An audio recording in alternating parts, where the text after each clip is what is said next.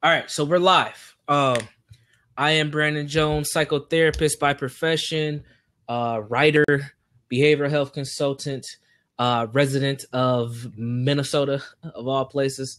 And we are here once again with another evening of Drop the Mic with my co-host, Brian. You can introduce yourself, sir. Brian Edwards, I'm a treasury analyst by trade, soon to be actually an owner of a financial advising company. We'll soon to go live with that stuff in the next couple months. And I'm broadcasting out of Houston, Texas, of all places. So from the bottom of the U.S. map to the top, from Texas to Minnesota. So yeah, man, you got your More Us shirt on. I see you representing. That's what's up. Yep. More Us app should be coming out in the next couple months. I think there's going to be a beta testing with it, and they're doing a lot of tests right now. This app was created by the Tariq Nasheed. Basically, he wanted to stop the censoring that's being done whenever we talk about Black empowerment. So he wanted to make a platform for that. And so this should be tight, man. Whenever it comes out, everybody should get it. Right. So. Dope. All right, man. So, yeah, it's been an interesting 48 hours, 72 hours, or however you want to look at it. To share with myself and the folks that will catch this later, what have you noticed? What have been some of your responses? How you feeling? Being a Black man. Honestly, I mean, here's the thing. If you really do your studying on what exactly white supremacy is, and how it works and what, the results of it is going to be, this really isn't come to too much of a surprise. I'm not shocked. This has been going on for decades, after decade, after decade, after decade. You look at the history of the Black man in America, the Black woman in America, you look at that history. There's been brutal rapes. There's been, riots where, people would protest, and then you had the federal government clamp down on our people. There's been, massacres of our people. This comes to no surprise. I mean, even during the civil rights movement, the cops were aiming for our people. I mean, we know what the police were there to do. They're there to protect property, and they're there to, now keep us in line because we're no longer property. So, right. I mean, this is not a huge shock. I think what the reaction that I've seen from most Black people has been shock. And my thing is, I'm like, and one girl put, "Oh, well, now it looks like it's open season." No, it's always been open season. Hey, Where have you been? Where have you been? I mean, Brandon, this is just, especially, I mean, okay, so I was about to go to sleep because I was reading about the thing that happened in Baton Rouge, which is a state over, and I've been to Baton Rouge. I like Louisiana. I like Southwest Louisiana. Like my fiance's family, they're from that Southwest Louisiana, Baton Rouge. She has an aunt that lives there. It's not a bad place. I never actually felt. I mean, of course, I've never been stopped by the cops. You don't want to be stopped by Louisiana cops ever. I mean, because first of all, you're gonna end up with a ticket. Right. So, or I just never was stopped. I could, right. In New Orleans, it's probably about maybe an hour away, so it's not a big deal to them. But right. So I read about all that stuff that went down there, and then as I'm about to go to bed, I just happened to see Roland Martin kind of shoot out a Facebook post talking about somebody is videoing live as their boyfriend is getting shot by the cops. So then I'm like, what? Mm-hmm. What's going on? So let me click on it. About 9:30. I don't know. I think it's happened around that time, exactly around that time in Minnesota. Yeah, shortly before. Or a little shorter before. And then I would turn on and I'm like, this lady sitting in the car, the dude is slumped over, blood is coming on his shirt. And the lady sitting in the car talking about, hey, my boyfriend was shot. He told the cop he had a gun, which he's legal to carry. And, this is just an injustice.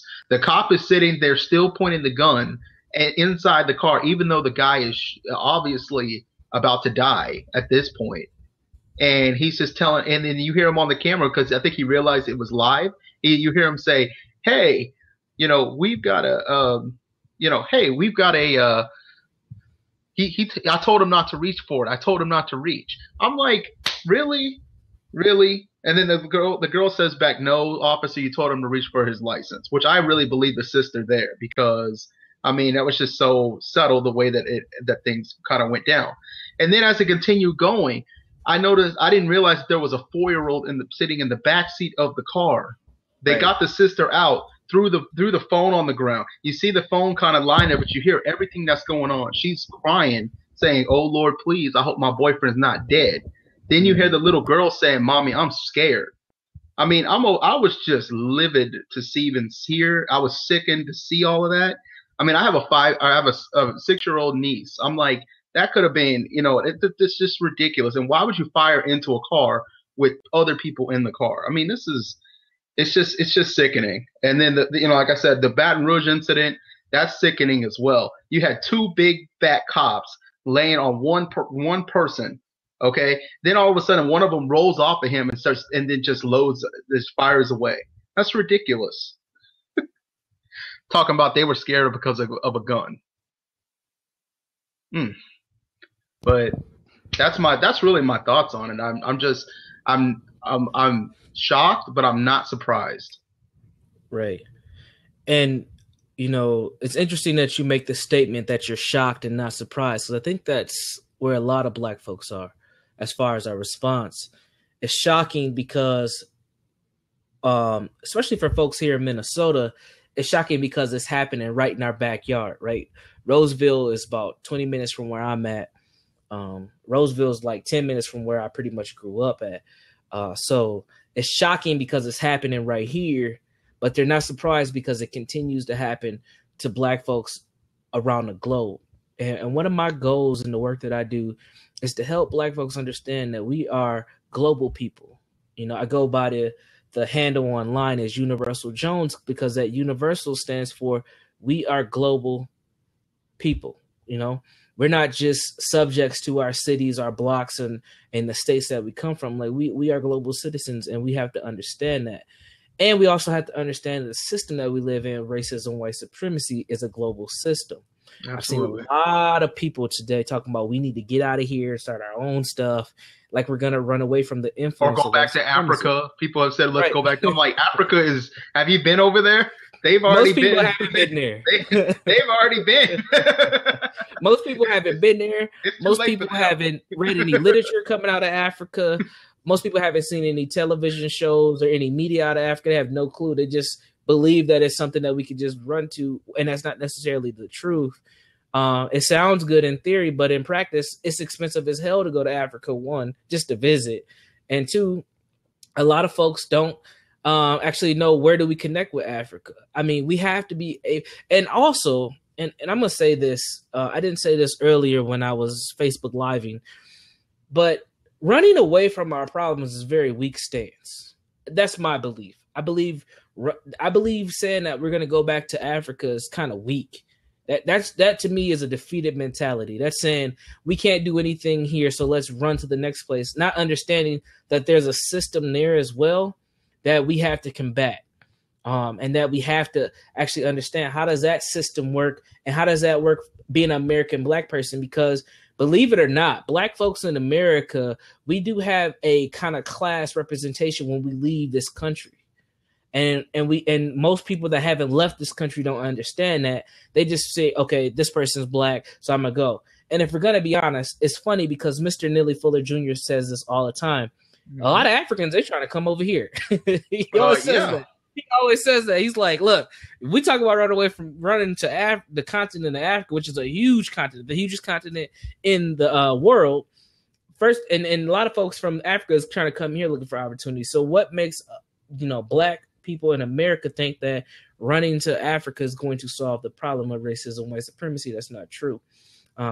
So for me, I believe that, thank you, Janice. Yes. 400 years of investment. You don't have to abandon it. You have to claim and seize it. And that's what I believe. Absolutely. We have to seize our opportunities, and it starts local where you're at. Most people, and we talked about this on the last blab that we did.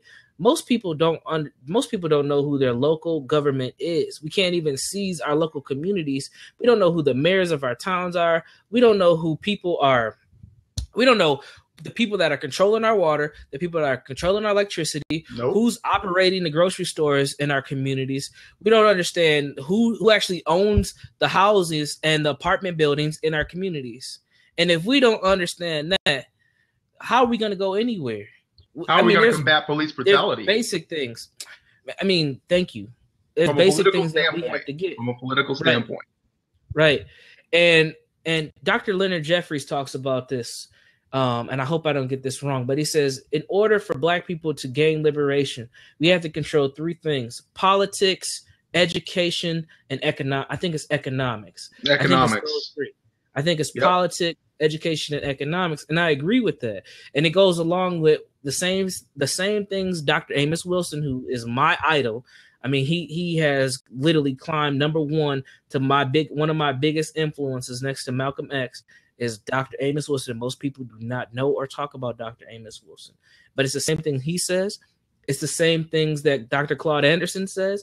It's the same things that Dr. Francis Cress Welsing was pretty much saying. Like, all these people are saying this. They've provided this framework, this blueprint for us to follow, and most people don't have a clue who these folks are. And that is what. But they know Jesse Williams. Just saying. No, we can go there tonight too. I'm kidding. No, we can go there. Hey, at this point in time, we can go there because I don't want to bounce around too much. But no, I know. I'm just kidding. But with the Jesse Williams things, and if, for folks that are listening, if you have questions, you can jump in and speak if you want to. If you're looking right and you want to get on camera, you're cool with that, you can definitely jump in, or you can just write in a question or a comment on the side. And me and Brian will definitely be willing to share our thoughts on there as best as possible. So don't be shy. Don't be a spectator. Definitely you can contribute if you like to. If you do want to come on camera, please have on headphones.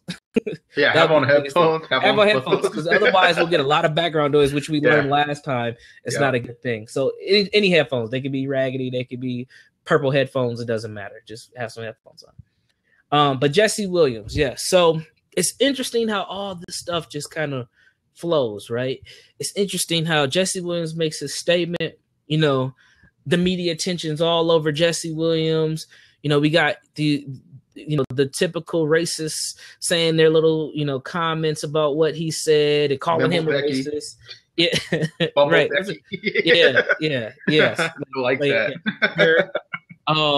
We get these things, and then literally a week later, we run into July 4th, which is my birthday, which is always an interesting time for me. And we have folks, celebrating Independence Day, getting their USA outfits. My daughters had USA outfits on because their grandparents put them on there. It was not my decision. I wasn't in the state at the time. It's things like this, right? So we have this kind of connection to being Americans, but at the same time, we don't have the respect of being Americans or humans, actually. And that's a very, it's a very, I'm trying not to use too many mental health terms, but it's almost a schizophrenic place to be, right? So we have this. We have people in the media telling us this is good. Jesse Williams is bad. He shouldn't be saying these things. He's anti-police. He's anti-white. And then we have a holiday that's supposed to represent our quote unquote independence. And then boom, we have one video of a Black man being pinned down by two white officers and murdered on the scene. And then not even 26 hours later, right here, another one. You have another Black male who was being compliant. He was being compliant. From what we've heard, he has been compliant. And boom, he's shot dead right in front of his girlfriend and her child. But I'll say their child because it sounds like he was being a father to this child. 4 years old, man. I mean, the trauma that we go through it hits on so many different levels. It's not just, it's not just the personal, it's not just the personal trauma that we go through as individuals, like being beaten, being cussed at, going through traumatic stress, being raped, seeing domestic violence, things like that, it extends into how we are treated as a collective as well. And what Dr. Joy DeGruy-Leary calls post-traumatic stress, or post-traumatic slave syndrome, it goes right into that. And I think one of the things that I say about Black culture is Black culture has been a response to racism, white supremacy. And I think that's Black culture across the world, but especially here in the United States.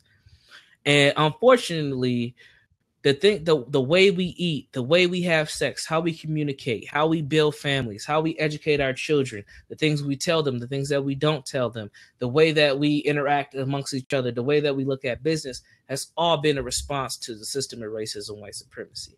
And that is a traumatic response. So if we're going to be honest about what Black culture is a response to trauma. Yeah. It's not anti-white. No. It's really a acceptance and a response to anti-Blackness. Gotcha. That's what Black culture is.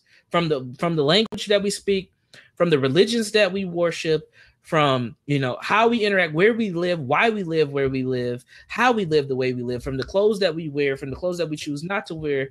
It's all in response to living in a system of racism and white supremacy. Same thing happens with Jesse Williams. So we have a person who has a white parent and a non-white parent, and he is classified as a non-white person. So if we're going to sit here and talk about him being light-skinned and him sharing his message, that's really not necessarily the biggest thing for me. Now, for some people, it might be, and that's cool. But for me, that's not the biggest thing because he's still seen as a non-white person. I'm pretty sure white people do not classify him as white. Now, there are quote-unquote mixed race, biracial, multiracial people who can definitely pass for white. I did a documentary on this in 2008. I should redo that documentary because it was not in HD. I think I remember that. Yeah. And my intellect and knowledge has taken so many different levels that I'm pretty sure if I go back and watch it, I'll be disappointed in a lot of things I was talking about. But that's life. But he's not he's classified as a non-white person. And I would even further say that he's classified as a Black person, and he spoke truth. And one thing as Black people that we have to do is accept truth for where it comes from. I think a lot of white people say a lot of truths. And me understanding the system of racism, white supremacy, I always side-eye that truth. I make sure, I'll take the truth, but at the same time, I have to have an understanding that where is this information coming from? And I think with Jesse Williams, he has a track record, and you can check his receipts and see that he's been doing this. So I don't think that we should bash him for having a white parent. Oh, I never said he should have been bashed. No, I ain't saying you. My thing is, Black people should have listened to this a long time ago. It all goes back to what I said about when you let entertainment. I'm sorry. It all goes back to what I said about when you let entertainment run who you are as a person, who you are as a culture, and who you are as a people. It's when you do that, you're the people like Amos Wilson, the people that like Neely Fuller, the Tariq Nasheed, all of that, those people that are preaching the message of racism, white supremacy, and what you need to do, the Malcolm X's, and what you need to do, all that is going over people's heads. My thing is, why the hell did you wait till Jesse Williams say something to accept the message? And if you've accepted the message, then the acceptance is going to be met with action. I feel like, we have a lot of people out here that are, saying, what he said was great and we should empower. We can talk about empowerment all day. But the thing is, without action, with that, it's not full acceptance. So anyway, go back to what you're saying. No, I agree. Yes. Absolutely. Okay, I'm just reading comments. Yep. And I agree. I agree that actions is important, and I go by this quote that I like to share with the young people that I work with is actions is the greatest truth. What you do is always going to be more important than what you say, and what you do is always going to be more important than what you think. However, your actions are instructed by your beliefs. Absolutely. And if you believe that you can't do anything, or you can't change anything, or you believe that running to Africa is going to solve your problems, then your actions are going to be weak. And that's where we get a lot of misleadership. I see that being put in the comments. That's where we get that from, because the quote unquote leadership has beliefs that we are in an integrated system, and we ain't integrated nothing.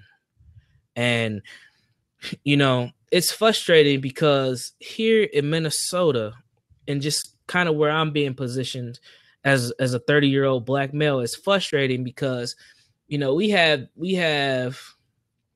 folks that can be considered quote unquote gatekeepers. I'm just going to keep it real. We have folks that, that have come here. Let me just break down some history on Minnesota real quick.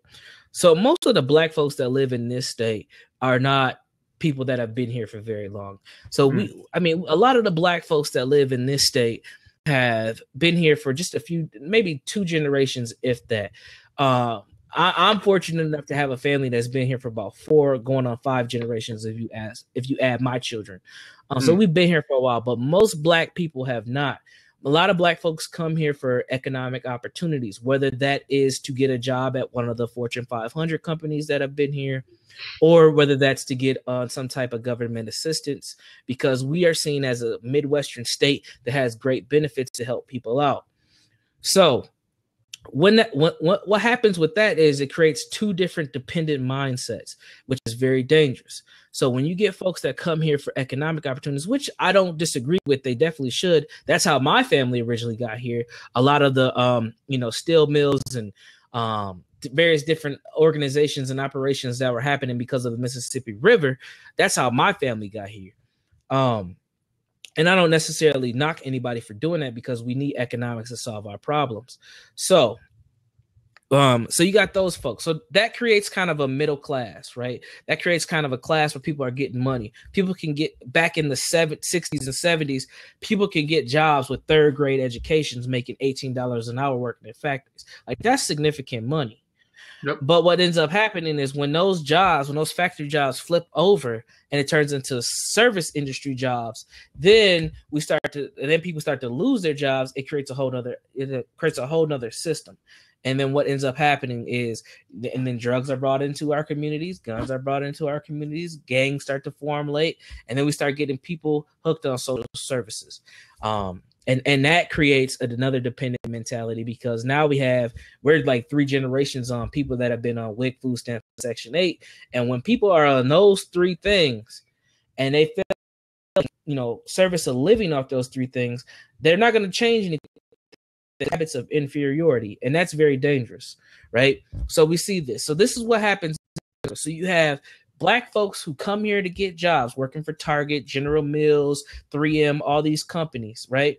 And then you have another huge population of black folks that come here looking for other different types of economic opportunities, which is social services, pretty much. And what ends up happening is these 2 groups end up furthering and continuing on generation through generation, creating these mindsets. So we have a divide here within the Twin Cities, right? So why I'm bringing this up, because I'm watching all these live streams and these videos from the aftermath of the shooting. Folks are, down by the governor's mansion. Folks are talking about various different things. And now both of these groups are in the same place. But the reason why this is important is because both of these groups don't have the same agenda. Mm-hmm. That's why this is important. Mm-hmm. The leadership class, which is the quote unquote middle class, and really they're the working class because they ain't got no money. I mean, most of them don't have real money, wealth. Their agenda is to maintain their position, right? The poor folks, the folks that ain't got a lot, their agenda is to be heard, right?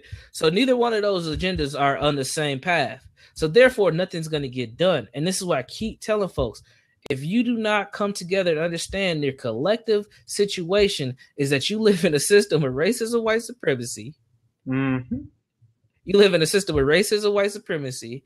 And that's the focus, is how do you dismantle this system, not how do you maintain your position, or not how you need to let these people know how angry and mad you are. They already know that. They get both of that. This system wasn't set up overnight. They get that. They got us figured out. We've been talking about the same stuff for the last almost 60 years, man. They get that. They get it. They get it. And their system is so well oiled and so refined, they don't give a damn if you're protesting. We can shut down highways all day. Guess what? People still gonna make it to work the next day. Unfortunately, guess what? There's still gonna be somebody that know there's gonna be a hashtag the next day. Unfortunately, we have to understand that. So the folks that have a little bit of money, that consider themselves to be middle class or gatekeepers or whatever, those folks need to understand that they are just pawns in the system. And then the folks that ain't got a lot of money need to understand the same thing, that they're just pawns in the system too. And we have to build from there. So I've been trying for the last 2 years or so to bridge those gaps. And it's been hard as hell because I've been tapped as a person by Black folks and by white folks in Minnesota as one of these up and coming Black leaders in the Twin Cities. And it's an uncomfortable position for me to be in as a Black man and as a therapist, having an understanding for what racism, white supremacy is. Yeah. Having an understanding for what racism, white supremacy is, and still trying to do the work. So it's frustrating. And yes, Janice is right. Mm-hmm. We have to get back to the basics, educating, feeding our communities, and building a village, our homes. Absolutely. And just like Mr. Neely Fuller Jr. says, we have to start off with a united, independent effort. We definitely do. And that means taking care of ourselves first, because we have a lot of stress and a lot of personal trauma that we don't necessarily work on due to the system of racism, white supremacy. And then it spills onto our relationships with our spouses and then to our children if we have them. And that's how we need to look at working on our families, is how are we going to work on our de-stressing our lives, living in these toxic stress agendas, build our families, because families create communities and communities create economic situations. It's all a domino effect. It's all a domino effect. But going back to look at Trockstip's question. Yes. How do people Go ahead, read it. Go ahead. Oh, no, I was gonna say, how do people understand the system or have some understanding of it to help others understand? Or how do the two groups reconcile their agendas? It's a good question. I mean, that other to me, in order for me to learn exactly, because really it was Brandon Jones that put me on this stuff, that not even just the stuff, this reality that we live in. And I mean, I just did more research, but you got the other person's going to have an open mind, and to really, kind of look at look at things from a different from different glasses, and to really think about, okay, so to really think why things are the way they are and why you do things, why you start doing certain things. Like, for example, for me, there was some music I liked, or different kind of women at first I liked, and I started thinking about that. I'm like, what's my reasoning? What is my, why am I doing these things? What on TV? What am I seeing on TV? And you've really got to critically think. Black love creates black love. Exactly. But you really got to think. The person's really going to have an open mind to wanting to accept, the reality of racism, white supremacy. Now, there's some people out there that fool themselves, but hey, you know what? Everybody's going to have their day where racism, white supremacy slaps you in the face, and you're going to realize, oh crap, this is really real. I don't know if these shootings did that for a lot of people, but for some people that I've seen kind of put things out there online that have kind of said, oh, well, they make excuses about, well, why didn't the guy comply or something like that. These people shut up today. They couldn't say anything. And some of them would just randomly put, well, I don't have anything to say about the incident. Well, what's wrong? Why not? You had something to say about the other ones. You got slapped in the face, okay? No matter who you are, it's coming for you. That's what you need to tell that person.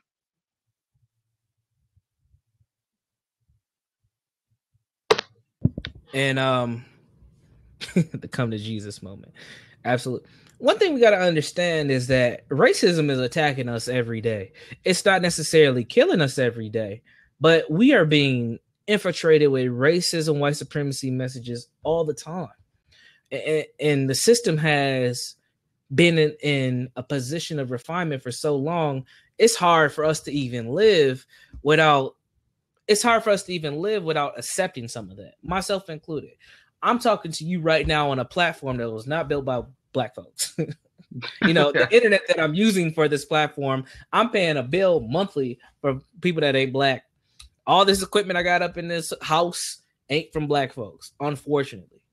So in order for me to do the work that I need to do to help my people, I still have to rely on white folks, which is frustrating, which is very frustrating. And I believe that is an attack on my Black self-respect, because no matter what I do, I still have to go to them for something in order for me to get my job complete, whether that's my job being a father, a husband, a therapist, a person in the community, a Black man, a brother, all these things. It doesn't matter, because I have to go to white people. I have to go to, BP or, Super America to get gas.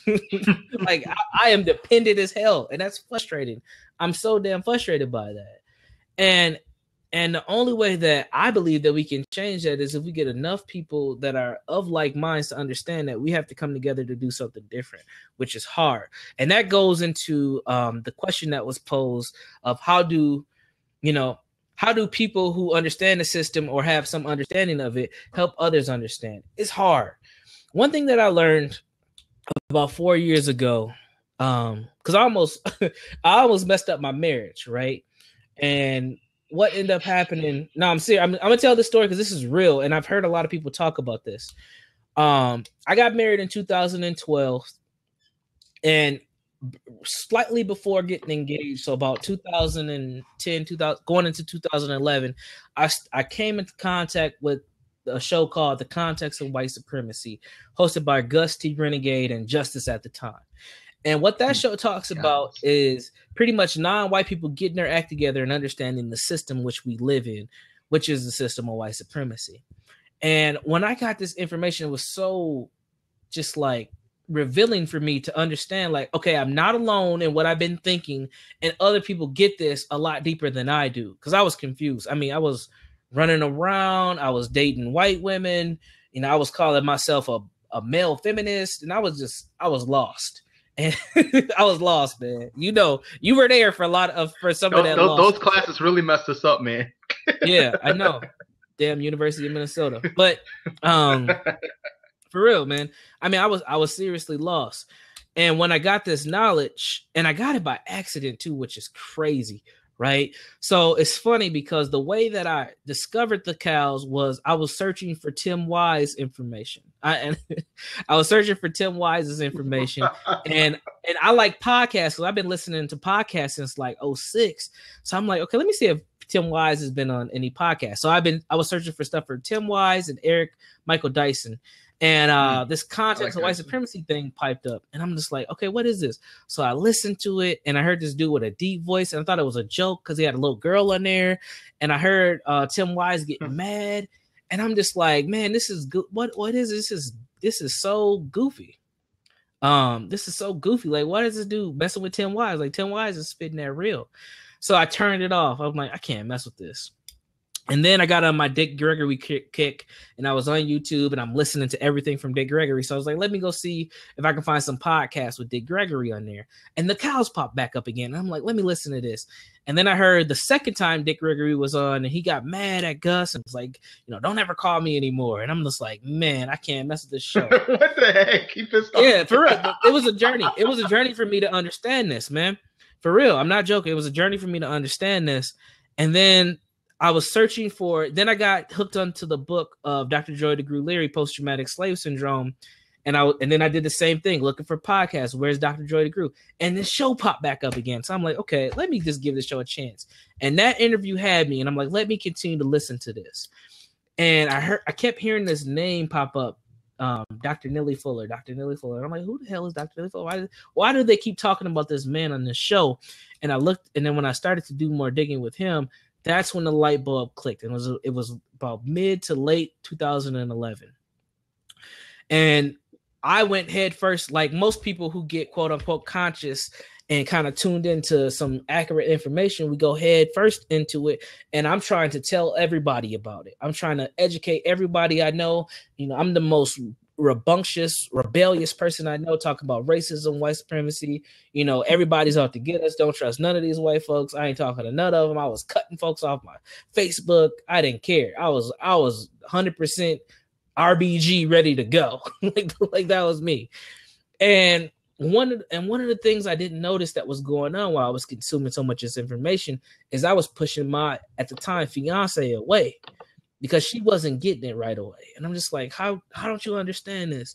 And understand that she grew up in the suburbs, and you know, she didn't have any white friends at the time, but she worked with all white people because, you know, when you live in Minnesota, you really got much of a choice but to work with white folks. So she wasn't really getting a lot of things that I was talking about. She was getting mad. She'd be cussing me out like, why are you listening to this shit again? And just crazy stuff. Yeah, it was pretty. I mean, when you're trying to give people accurate information that goes against their conditioning, their 24/7, 365 times however old they are conditioning, they reject it. And that's what she did. She rejected it. And we had a serious, I mean, it wasn't an argument, but it was one of them like serious conversations where we both are just very calm and trying to talk to each other. And I was just telling her, like, look, I'm not necessarily going to change who I am entirely, but I want to get more serious about, you know, what I do. And I stopped going out with people. I cut a lot of folks off. I wasn't clubbing as much. And that kind of scared her because I switched up so quickly. She didn't know how to respond to that. And one thing I learned from that experience, and this is to answer the question, was you cannot force this information on people. Right. You can't, because you're going up against their conditioning. We are programmed to be anti-Black in a racist, white supremacist system. And you can multiply that by 24/7 times 365 times whatever age that person is. That's their level of conditioning that they have. And by you just trying to add in a little bit of that, a little bit of correct knowledge, it's hard. And to this day, man, to this day, we have gotten a lot better because she gets it. I mean, stuff like what has happened over the last 48 hours, there's no way that she can ignore that. There's no way that she can ignore that. She sees the level of stuff that I get. You know, people hit me up, you know, people cutting off my contracts, not wanting to talk to me because of the work that I do, and that I'm not willing to just be cooning and bending over for folks. Like, that's not me. If you want me, you'll get that real. And if you're okay with getting that real, then we can work together. And that's fine. So she's seen it, and she's been able to understand that, okay, my husband is not crazy. Like, he actually understands some level to what he's talking about. Let me kind of pay some attention to what he's going on. So I had to stop trying to force it. Another thing that I did, and this is funny because I think we're going to get some backlash with the Black female who recorded the video. But another thing I was doing, I was trying to force her to be conscious. So I was on her up. You need to get your hair natural. You need to cut all that perming out and all that. I was just like on her back about stuff. No, I'm serious, man. I really did this stuff, man, and it's wrong. And I don't agree with that at all. And you know, I think about it today, like, damn, I was so messed up trying to force somebody to be quote unquote conscious that I was really pushing her away from me. And I had to realize, like, I can't control what she does with her hair. That's not my place. Would I prefer her to be natural? Sure. I like girls with natural hair. I also like girls with shorter haircuts. That's just kind of my thing. Like, I don't know. But it doesn't work to force it. And I was trying to force it on her. I was trying to get her to do this, you know, but there was enough level of respect. And when I started to back off, that we were able to do some things that were a little bit different, like naming our children certain things and not voting. So don't force it. That's what I would say. If you want to help other people understand, you wait for opportunities like we have now where people are paying attention, people are scared, people are angry because they're more willing to listen. Now, if I would have posted my Facebook Live video 2 weeks ago, 2 weeks ago, it probably wouldn't have got the reach that it got today. And I got a lot of shares. I got a lot of views on that I did not expect to get. But I've been doing this for the last... Your mom, yes, your mom. I'm not going to give too much of her personal information, but your mom comes from a wealthy background. She would be considered to be one of those Black folks that are gatekeepers. That's where she comes from. That's her background, and well, that's I wouldn't okay. say she was wealthy, but you know, She wasn't wealthy, but she wasn't wealthy. We can talk about where she's at now. That's a whole nother story because it ain't like your mama ain't balling, brother. But think about that. Like my reach was crazy. My reach was crazy with it. Whoa, random little kids. Don't hide. Come here. Come here. Come here. What are you doing? You're supposed to be asleep. Oh, baby right. Z. Yes. So this is what fatherhood's about. This is the future right here. Baby justice. Hi. It's okay. All right, you better get in trouble. You better go lay down. It's okay. Go ahead. Shut the door. Oh. She want to see Uncle Brian. It's okay. Yeah, I know.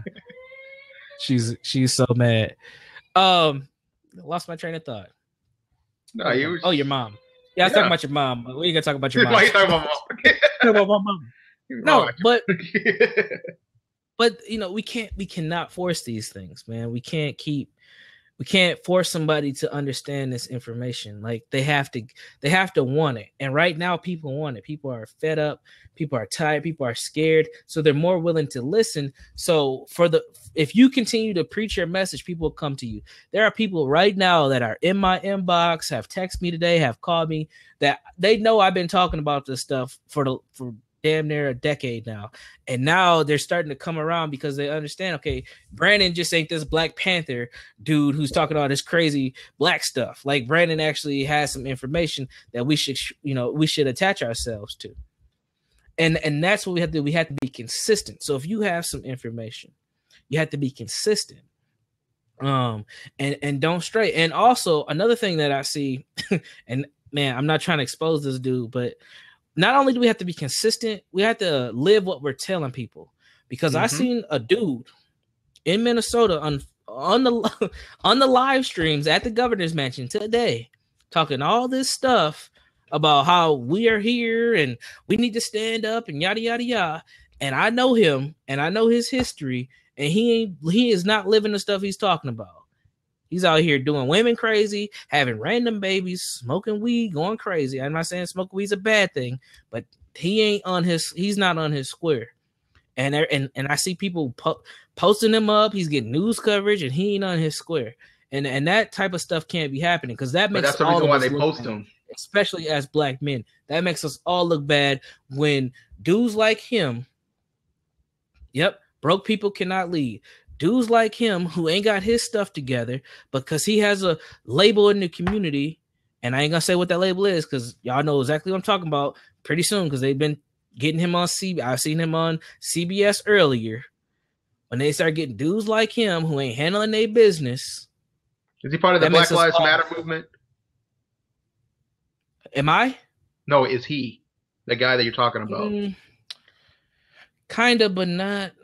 Yes, to a certain extent, yes. He's not. So the local movement here, he ain't 100% involved, but when stuff is happening, he's around. He's around.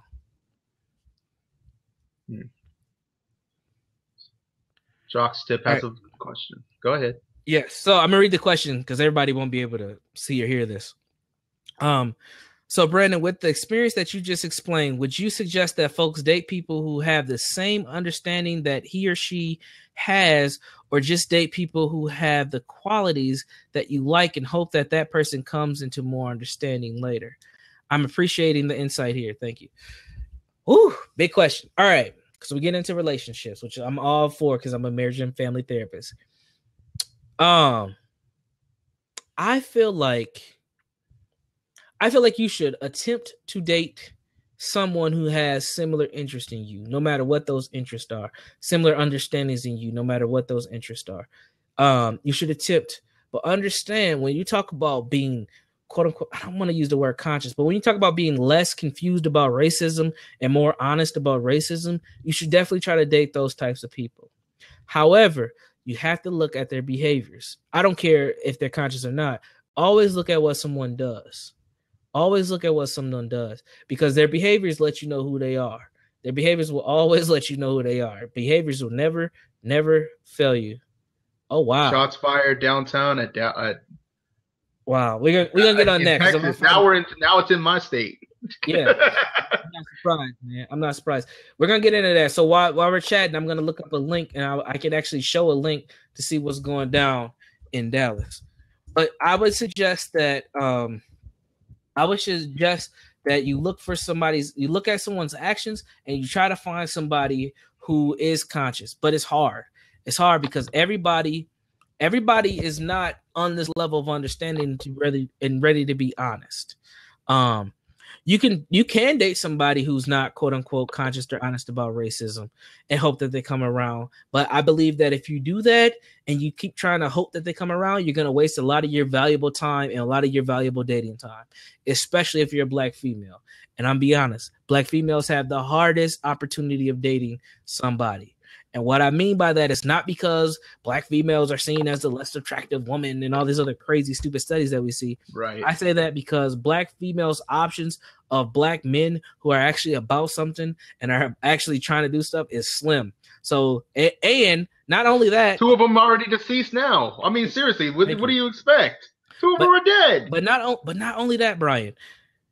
Just pure numbers. There's more black females than black males already, so you're already at a disadvantage just on genetics. I mean, there's more females than males. Period. I mean, that's what I'm saying. That's what I'm saying. All across the board. So genetically, you're already at a disadvantage. And then when you talk about black men that are actually trying to be about something and be partners and spouses and potentially husbands and fathers, like, man, I hate to say it because it hurts my heart, but there ain't a lot of us. I mean, I'm not trying to say that I'm the best or anything, but there's not a lot of us. I see it day in and day out. And it ain't just, dudes in the hood. It's dudes that have jobs. It's dudes that are out here working. And these dudes have dusty black male behaviors. and so with that said,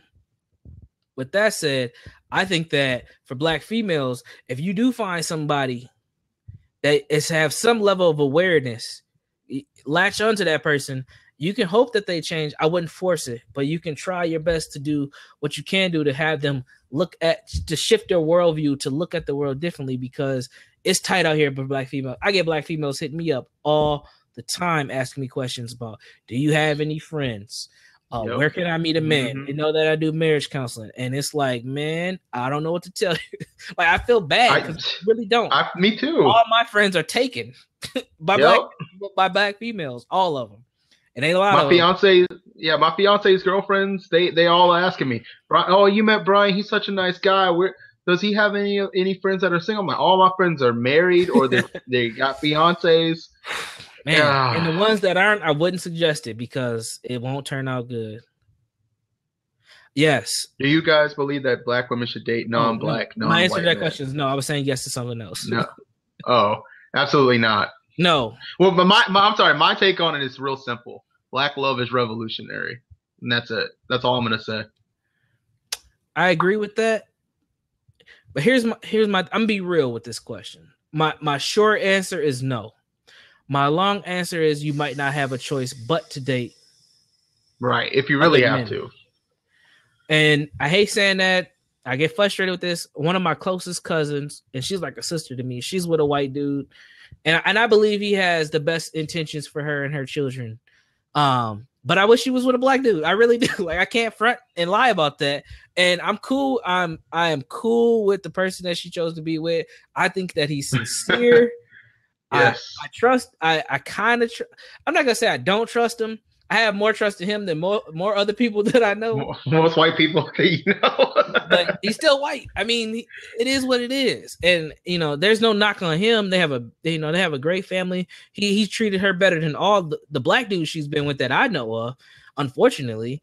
But that's her choice. That was her option. And that's one thing that frustrates me. And that's one of my goals as a black man that is trying to help other black men is to help them find different relationships that are constructive and to actually treat women with some respect. Because, is she wrong from going with somebody else? Not necessarily. She's not wrong. Right, here we go. Not necessarily. Okay, what is this going on right here? Sexual machismo falls under the psychiatric disorder. How about learning to be? Oh man, here we go. You gonna spam my page, redhead? What is going on? Who are you, redhead? Why did you come in and put that out there? Imitations of animals are other methods used. Yeah, I'm not gonna feed the trolls. Okay, well she's gone. I blocked She's her. gone. So Okay. one thing that we need to understand about this: white people burn midnight oil. They don't stop in their job. Their system runs for a reason. They'll continue to troll. They'll continue to block. They will come and disrupt any and everything you have, including Black Lives Matter. Including Black Lives Matter. They will come and disrupt any and everything you have because that's a part of their duty to maintain their system. A system is run by individuals and people who are gathered around agendas and missions and are dedicated to make sure that they obtain what they have. And that's what we have with these trolls. That's what we have with the what's her name? Tommy. What's that white chick's name that was talking about Jesse Williams? It doesn't matter. Her. Oh, Bimble Becky. Just call her Bimble Becky. Whatever. No, see, I'm not gonna get into the name calling thing because I think that's what it. Sure, that's sure, but that's not me. So I'll leave that to other folks to do the name. I don't know her name, but she's not relevant. But anyway, but she is because people gonna pay attention to her. That's what I'm trying to get y'all to understand, man. Like you could say she's not relevant, but no, I'm saying her name is not real. Her name isn't relevant. No. Listen. It don't matter. It doesn't matter. You know who she is, even though you don't know her name. I know who she is, even though I don't know her name, because she fed into our news feeds. So she's relevant no matter if you like it or not. This is what I'm saying, man. Unfortunately, this is what I'm saying. So you have to understand that. If we have to understand that, I have to understand that these people will burn midnight oil to keep their system running. So we have to do everything in our power to block them and to keep it moving, because we will respond to that. We will respond to any white person because we have been conditioned to seek white validation. So when a white person says something against racism, we're gonna post it. When a white person says something against us telling the truth or seeking liberation, we're gonna post that, because when white people do stuff, we react, and when we react, that leaves us in a bad situation. We're always reacting, unfortunately. And I do think that there is a proper place for reaction. I do. Oh, of course. However, if you're just reacting without having any proactive, any agenda, any understanding on what your strategy is going to be or your tactics will be for what's going to happen next, then you're just putting yourself in a bad situation. And this just isn't with racism. This is just with life, period. I want to answer some of these questions because I don't want to get too lost. But I'm digging the questions though. So do you guys believe that black women should date? Oh, we already answered that one. The short answer was no. The long answer was they might not have a choice because there ain't enough of us on point, unfortunately.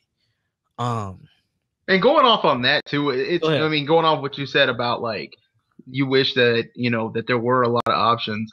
I don't know. It's just the more I learn about racism, white supremacy, and really understand the system. When I see like, and then going back into how white Americans or Europeans have dominated cultures all across the entire continent and across the entire world. I mean, all they did was pretty much you killed off the men. It's what they're doing right now. It's really simple what they're doing to us here. They exterminate the men, and then they take the women. That's the way I'm looking. I'm like, this is more of a domination kind of thing. Now that we understand how, Dr. Francis Kress helped us understand the black masculinity concept that white people kind of are jealous of. This is because these police shootings, these random acts of let's put dead black men on TV and show people, see, this is what happens to them, or this is what's going to happen to them. I mean, all of this stuff that's going on right now, I mean, this is all just a system that is just dominating, that is taken over. And then, of course, for example, like when I went about a month ago, I went to Savannah, Georgia. Now, Savannah has got a lot of history. It's got a lot of, especially slavery ancestors. It was a port for slaves, one of the first in the United States. And, when I got down there, I was surprised by how many black women were with white men. I mean, there was a lot of brothers around, They weren't getting any play though. I was just like, wow, what is going on around here? But then I started thinking about think about the history of Savannah. They said Savannah was the only city that in the South, in the South that was not burned by General Sherman's army. And so these people pretty much, when Sherman came into Savannah, they said, "Oh, we'll build. Not only will we build you mansions and allow you to have. They have a street called Sherman's Quarters. Allow you to keep your army here. We'll give you some food. We'll give you some land." And then I started thinking, I was like, what else could they have offered this man that for him not to burn this city down? And I'm like, man, they probably gave him slave women too. I mean, that's just when you go down there, I swear that's exactly what that looks like. I'm not even kidding. And it was just shocking. I mean, I told you, you got to make it down there, man. It's an interesting experience just to see a dominated area, a fully 100% dominated area where the area was started, where they started this system of where we came onto the continent, or into North America, and it's just interesting. You got to see that. But I guess looking at those relationships, it's kind of hard for me to see. And I've seen a lot of black women that have been white men kind of throw shade at a black male. But I guess that's somewhat of a conditioning and somewhat of what you called a reaction to racism, white supremacy, which equates to anti-blackness. So, but then there's other people that are happy. Your cousin, you're right. She's actually happy. And I mean, I've met him. I met the guy that you speak of, and he is a cool guy. There are legitimate relationships that are, based off of love, as opposed to, well, I just like a black female because they're good with sex, or I've seen a lot of white guys get with other women and other non-white women just because the sex was easy, or they were easy, or they could dominate the relationship. But then I've also seen equal balance. So I guess you're right. If you really honestly 100% have to, then do it, but don't do it for the wrong reasons, in my opinion. But anyway, go ahead, Bree. Sure. Yeah. Yeah, man. I don't disagree with your points. Someone who I respect a lot, who's talked a lot about this, is Sergeant Willie Pete. Goes by SWP. And I know a lot of people don't like him. But I think he's actually figured this thing out with the interracial dating piece. Like, I think that he has really understood kind of what's going on when it comes to interracial dating. It's something that, it's hard for me to avoid it, but I try not to talk too much about it because I feel like it's an argument that just gets circular and we don't get anywhere with it personally. But it is important. And I said I can't get away from it because I do live in Minnesota. And here in Minnesota, the norm is for a black relationship in the state of Minnesota is a quote unquote interracial relationship. And I hate saying that. I hate it, but it's because it's frustrating. But you will see I did it. Yeah, I mean, and I was subject to it myself a couple times, but that's the expectation here. Like, it's to the point where I have people who ask me if my wife is black. Like you shouldn't even have to ask such things. I'm pretty sure they don't ask white men if they're white, if their wife is white. But me, I get asked a lot, is your wife black? Or especially, and I don't like to do this, but when I work and people want to see what my family looks like, they're always surprised to see what my wife looks like. They're like, "Oh my goodness, she's so beautiful." It's like, goddamn right, she's beautiful. She's supposed to be ugly. Like, ugly, really? But they're saying she's so beautiful because they don't expect her to be black. So I can't avoid it. But I try not to talk too much about it because I feel like we get caught in this relationship piece and it doesn't get us anywhere. It also, if we look at the numbers, and I know statistics can be manipulated, but if we look at the numbers, interracial relationships between black folks and others is very low. So when black folks do choose to get married, they do choose to get married to black partners. Yes, exotic. And another thing, Janice, too, it's not just this idea of having an exotic partner, especially for younger black people. I do a lot of work with adolescents. Right now, the thing is foreign. The word foreign. And what that is, it's just another extension. It's just another generational take on this whole exotic factor. So I deal with a lot of black men who want to have foreign women. I deal with a lot of black females who want to be foreign, and they're from the hood. You ain't foreign nothing. But that's the thoughts is I want something foreign because that's another anti-blackness response. We want to get away from being black, so we're better off saying that we're foreign. And I get a lot of that. And it's funny because when I work with men, and I do a lot of men groups. When I say adolescents, I'm talking 13 to 26. That's what I consider to be adolescents. And in my groups, I always ask them what kind of girl you want. And a lot of times they say, I want a foreign chick. And here in Minnesota, it's not uncommon for them to say, I want a white chick. And when I ask them, I'm like, why? They can never tell me why. But then I say, okay, let's talk about these foreign chicks. What makes them foreign? And they talk about how, they look good. They got long hair. They're handling their business. They respect men, all this other stuff, right? And then I say, okay, so you want a foreign chick, and chances are her first language is not English, right? They usually say, yeah. Okay. Chances are she hasn't been in this country for very long, right? They say, yeah. What does she know about black men? Usually they talk about some sports or some entertainment. I'm like, okay. And I ask them, how are you in a position to get a foreign chick? And then they get quiet. I'm like, do you have a passport? No. Do you speak another language? No. Do you have a job to support yourself? Not really. So I'm like, you ain't in no position to get no foreign women. So you living in a fantasy. And you keep working in a fantasy. And that fantasy is getting you nowhere. So you talking all this foreign stuff. And I've been with foreign women. I've had a couple of women that were foreign. And then guess what? I didn't marry one. You know why? Because I did not fit the expectation for what that foreign female's family would accept. And I'm a black man. I got 3 college degrees. I tried to date Asian women in college, B. Yeah. They didn't give a damn. They were like, no Negroes. He's American. No, hell no. Yeah. And that came from a Somali female. I dated a Romanian chick. I remember that. Yeah, I know. So I knew he was gonna say something.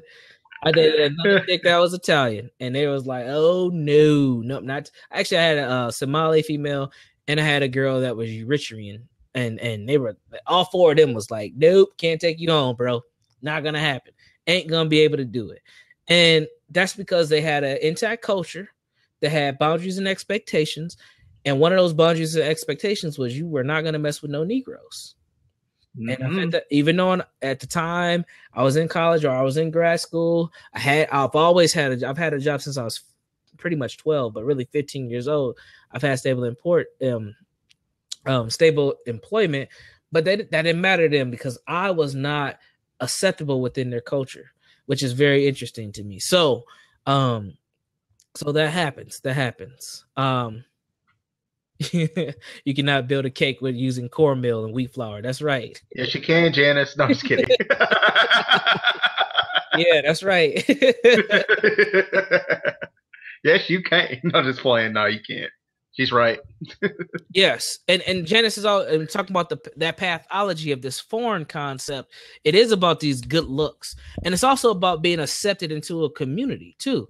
It's not just the good hair and the light skinned eyes. It's about being accepted as a black person in the community. One thing that I've learned, and I've talked about this when I used to do a radio show called The Justice Lab, which I'm probably going to repost a lot of them. The shows we did like 30 shows, man, but we stopped doing it. They were fun. Yeah. But one thing I talked about is when you're in a quote unquote interracial relationship as a black man, and I'm willing to, I actually should do a film on this because I'm willing to bet this is true. When you are in an interracial relationship as a black man or a black male, one thing that ends up happening is your blackness is validated. And what do I mean by that? When you're dating for instance, a white female. Now I've been in a relationship with about 3 white females and other sexual interactions with a couple of others. And one thing that I've learned in those situations is I probably never felt more blacker before being quote unquote conscious than when I was with those white people. Because when I was with those white women, they let me know that I was a black man. and that they Yep. appreciated my black skin and they liked my black penis. And they would say all these things that I'd never heard from anybody else. And that twisted pathology, that twisted mentality was the first time my blackness was being validated. And that was my conditioning, that affirmation for me to be a black person. And that was not right. So a lot of these dudes who are seeking this validation from non-black women, they're trying to get their blackness validated. Finally, this white woman, this princess, this queen of milk magnesia is paying attention to me. She loves all my blackness. Ooh, she loves it. She loves my hair. She loves, touching my beard. She loves my black skin. It amazes me. Every white female that I had an interaction with has always told me, "Oh, your skin is so soft," and they would say just these things that make me just embrace who I was as a black man. That's some twisted ass mentality to have. That's twisted. Mm-hmm. But when you're a black person, you don't get that, right? And this is what we see a lot of dudes complaining online. Tony Sotomayor and all these other fools, when they're always talking about, bed winches and all this other crap. All they're talking about is how black females have been conditioned to take a leadership role and to act upon in a matriarchy system. That's all they're complaining about. So a black female ain't gonna tell you all that stuff the white chick or the Asian chick's gonna tell you. That she ain't gonna, because she got too many other things to focus on than talking about how soft your skin is or how she loves your black penis. Like she ain't got time for all that. We got other things to handle. No, just kidding. Well, I mean, you know what I'm saying. Now it happened. Yep. It happened. But you got to be in a certain position for that stuff to happen. That doesn't happen all the time, man. But when you're with a non-white person, they're more willing to say that stuff. And a lot of that stuff comes out of like porn and stuff too, man. Like you get all this interracial stuff and they make you feel black, but it's some twisted pathology. But I don't hear a lot of black males talking about how when they have dated a non-black woman, that's when they finally have felt validated as a black man.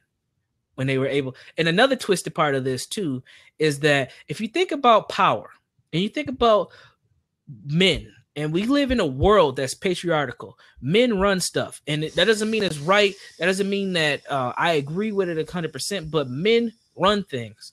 And the only thing a black man runs, and I'm even willing to bet he barely runs this, is his penis. The only thing a black man runs is his penis, where he can stick his penis. He doesn't run economics. He doesn't run politics. He doesn't run education. It's his penis and some of his possessions, such as cars and other trinkets, zapsters, as Mr. Nelly Fuller Jr. would say. So those are the things that we pride ourselves on: our sexual prowess, our bodies, our trinkets. Because that's where we seek our power in. And that's a messed up thing to have. So when a white female or a non-black female is telling you how she loves your penis, or she can't wait to ride in your BMW with you, or whatever the case may be, that makes you feel like a man. Finally, you finally have felt like a man. That's a messed up mentality to have. And I've had it. And I know that it's wrong now that I see that, I understand what was going on. But before I didn't understand that. And I know folks at this point, they're like, how does this have to do with shootings and what's happened? All this stuff. All this stuff has to deal with what's going on. All this is connected. All of it. So when we talk about how we relate to each other on a sexual level, that affects education, economics, labor, law, all this stuff. Because once we understand that when black males and black females can have a level of understanding of how we're going to come together, whether that's in a sexual stance or non-sexual stance, then we're actually going to build families, period. And then once we build families, we build communities. Once you build communities, then you can have institutions. This is the chain of events that needs to happen. And when we don't do these things, we're going to keep bumping our damn heads over and over and over again. Over and again. And then you're going to have some black kids talking about all lives matter. What about black on black crime? All that nonsense. And I don't necessarily agree. I mean, I don't necessarily disagree with all. Not all lives matter. I don't necessarily disagree with the fact that what about black on black crime, because that's important too. Because if we can't fight, there's no war. Let's not even go to war, because most people ain't ready for military science. Nope. There's no sports team that can win a championship if they're arguing with their teammates? None.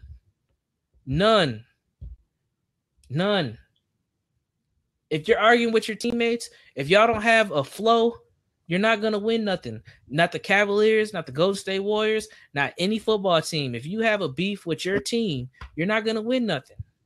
And and our team is getting our butts kicked from end to end on the quarter of the field because we keep squabbling with each other. And we keep destroying one another. And that's all a response to racism and white supremacy too. But if we continue to fight one another, black on black crime, which just services white supremacy, then we're going to continue to have nothing. Right. Yes, we definitely need to start seeing more value in our relationships and our families and in ourselves. That's one of the biggest things. I deal with a lot of people that don't value themselves. They don't give themselves credit. I have a social experience for everybody watching this. I have a social experiment. Somebody that you come in contact with in the next week that's black, ask them the last time that they felt loved. Or someone said that I love you. Ask them, when's the last time someone told you that you love you? And make sure it's not a person that you have told that you love, but ask them, when's the last time someone told you that they loved you? You'll be surprised the answers that I get when I ask people that. A lot of people can't tell you. And that means a lot when somebody else can tell you that they love you. That means a lot. And that goes into your self-worth as well, because I have a concept called the universal goal. And in that concept, I talk about the three things that people strive. People strive security, significance, and belonging. And security, and I'm putting this in my audiobook that I'm going to drop on Monday, but security is less about being safe and more about being comfortable. Mm-hmm. Right? So if you think about this, like you think about a car, most modern cars have security alarm systems on there, right? So you get out your car, you hit your little thing, beep, beep, you're feeling good about yourself, but that doesn't stop anybody from stealing your car, right? But it makes you feel more comfortable that you hit that beep, beep on your car to make sure nobody goes in there. Or if somebody does, the alarm's going to go off. It ain't going to stop nobody from stealing your car. So really that's more about being comfortable than it is about being safe. The next level or the next area is significance. Significance is all about why do I matter? Why do I matter as a person? We all strive for this. Why do I matter? What's my purpose? What's my passion? What makes me significant in the world, right? And this is what we see when people join gangs. This is what we see when people get in relationships. This is what we see with children. Everyone wants significance. Like my daughter who ran in here. Uh-oh, am I freezing up? Like my daughter who ran in here. No, you're good. She wants to be significant. She's like, Daddy, what you down here doing? I need my attention. I don't care what you're doing. Pay attention to me. She's looking for significance at that moment. The next area is belonging. We all seek out belonging. And we're social beings. We're creatures. We all want belonging, right? And all this stuff is connected. All those three. Everybody strives for those three levels, those three things. It's called the universal goal. We all do that. Every action we take is to satisfy one of those levels, if not all of those levels. So this is what we end up doing. So yes, we definitely need to value ourselves as individuals, and we have to value ourselves as a community. And most of us don't, because we are fed messages that we don't matter. Being black is a negative, bad thing, non-constructive, and we ain't nothing. And we have to, and for the folks that get that message, we have to continue to promote what it's all about. Black love, that message. Black children are allowed to be happy, all that stuff. Our community. You'll be amazed how many black children I deal with in families that don't understand that they are allowed to be happy and that they should be happy. Because a lot of black kids don't feel like they should be happy. They don't feel like they deserve to be happy. It's just, it is what it is. That's their condition. That's their situation. Exactly. That's their conditioning. So I'm doing a lot of talking. Any questions? And you can go ahead, Brian, and take it whatever direction you want to, my friend. No, I mean, like I said, I was just, well, for one, does a Troke X Tip or Janice have any questions for us? Going off of what you said, B. Jones, a lot of it is, and how it all ties back to how we're doing all the shootings and everything else. We really have got to come back and as a group of people, actually, I'll take that back. this has been going on my mind because when I got home today, my parents were sitting out on the porch. Or actually, I went to go and just have dinner with them, and they're sitting out on the porch. And the first thing, I talked to my mom about it. I was like, "Mom, I saw that you had talked about Brandon Jones's um, uh, that you talked about Brandon Jones's post," and she said, honey, I feel like hopefully that this would be these two moments. This kind of reminded me of like perhaps we'll have that kind of like the Emmett Till effect. Right after people saw the bodies of Emmett Till or body of Emmett Till, that's when people really started waking up and saying, well, wait a minute, should we continue to be second class citizens or should we fight to be, right on the same, even though that, where we are now, that's kind of insignificant. But back then, the moves that, our ancestors and our parents and grandparents were making, they felt that they were making a better life for all of us, but she basically explained to me that,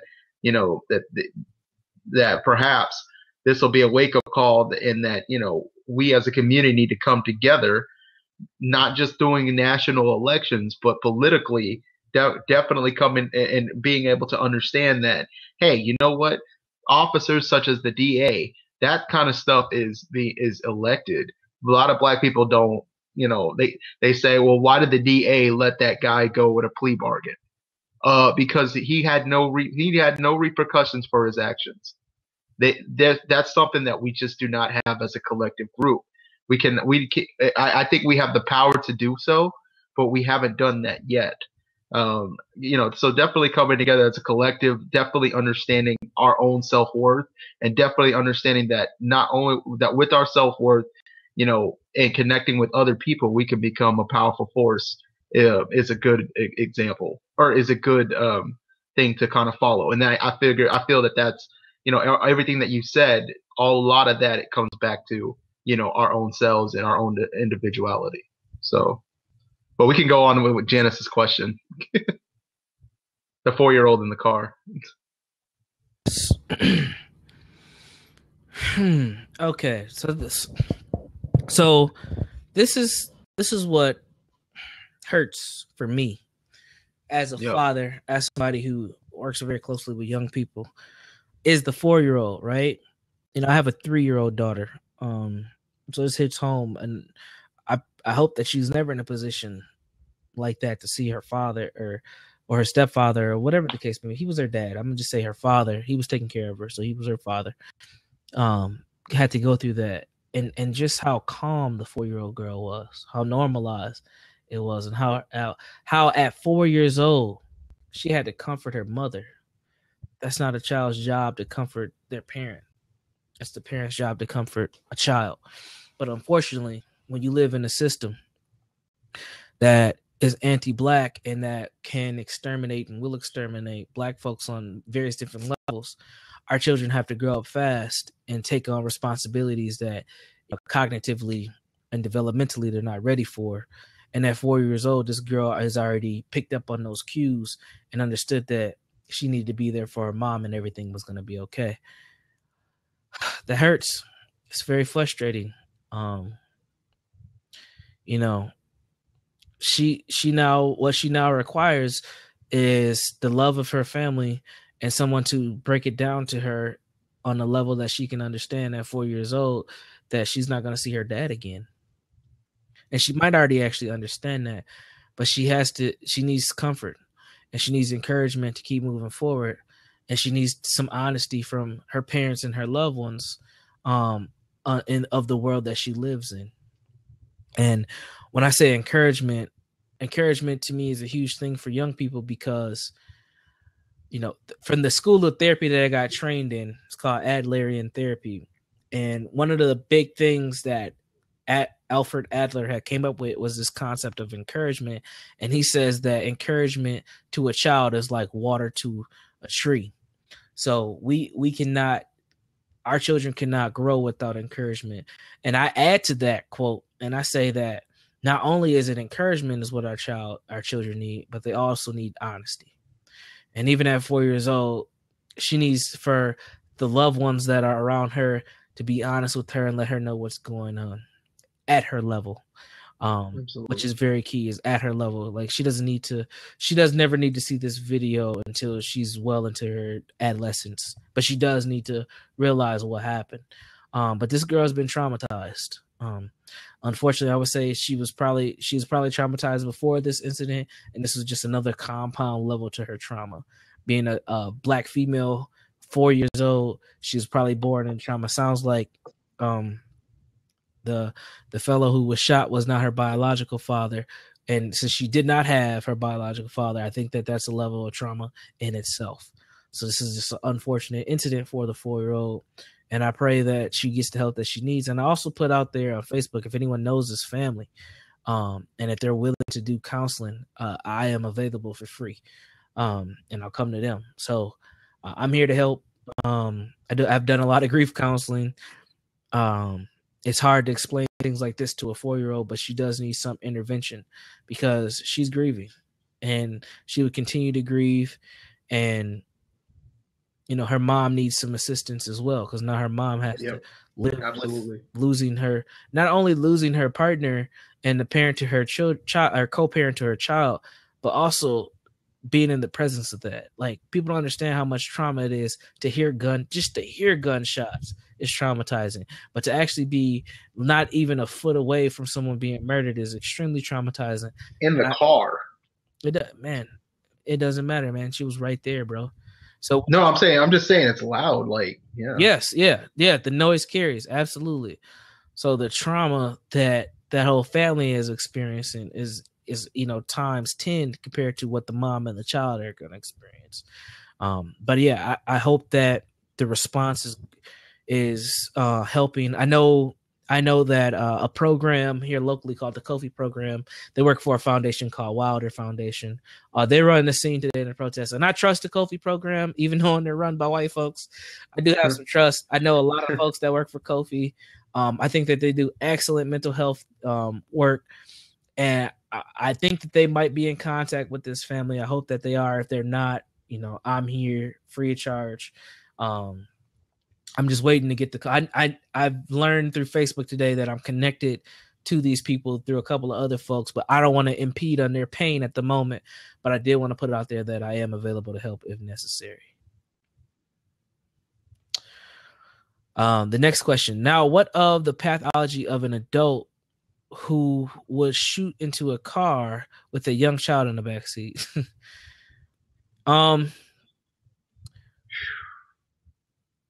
Dr. Bobby E. Wright, wrote a great book. It's very short. It's like 30 pages, but it's a great book called Menticide.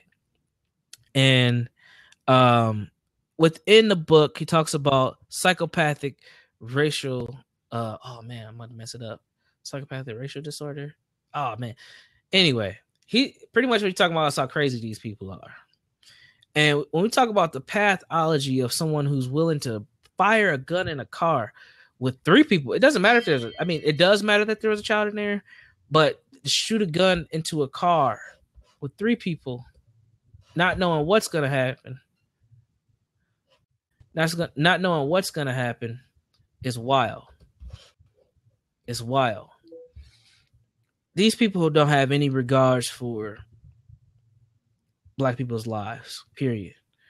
So we can talk about Black Lives Matter, and that's great, and it's true. But to take a weapon and to just fire, I mean, it does. I mean, what other pathology do you want me to say? I mean, it's beyond pathology. That guy was crazy. It's not about being crazy, man. It's about being a white supremacist and being able to do what you want because you have the power that you can do it. That doesn't mean you're crazy. That means that you are backed by a system that allows you to do what the hell you want. Well, I'm sorry. And how the hell you want to do it. I'm not going to give nobody the label of crazy. I worked in a psych ward. I didn't say he was crazy. I said that his actions were crazy. I'm not going to give him that either. I live in a psych ward. I lived in a psych ward. It felt like I lived there. I worked in a psych ward, a legit level 5 psych ward for 2 years. I know what crazy looks like. That ain't crazy. That ain't crazy. That's somebody doing something that they know that they can do because they can do it, and that there's not going to be any. And there's going to be riches beyond the rainbow for that guy for killing a black guy. I mean, it is what it is. Possibly, but even less than that, there's no repercussions. Yeah, right. There's no repercussions. Oh man, I had something else that I wanted to say about that. Lost my train of thought. Go ahead. I lost my train of thought. No, I was just gonna say I completely agree. You're right. He's not crazy. He knew exactly that there was a system that would protect him. Unfortunately, so somebody had posted up of an article today. Apparently, it was at UCLA or something. Some 19-year-old white student was killed by a police officer. And someone said, "Oh crap!" Well, and someone on the post commented that saying, "Oh crap!" Well, it's not just a white or black thing. It's all of us. We all have to, be on the lookout.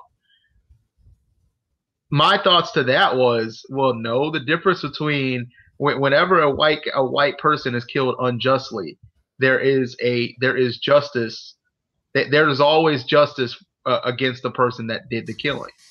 When it comes, especially if it's a police officer, because there's political, there's like I said, a social, there's a social position for them to be able to receive that justice. Now, whenever it comes with us, right?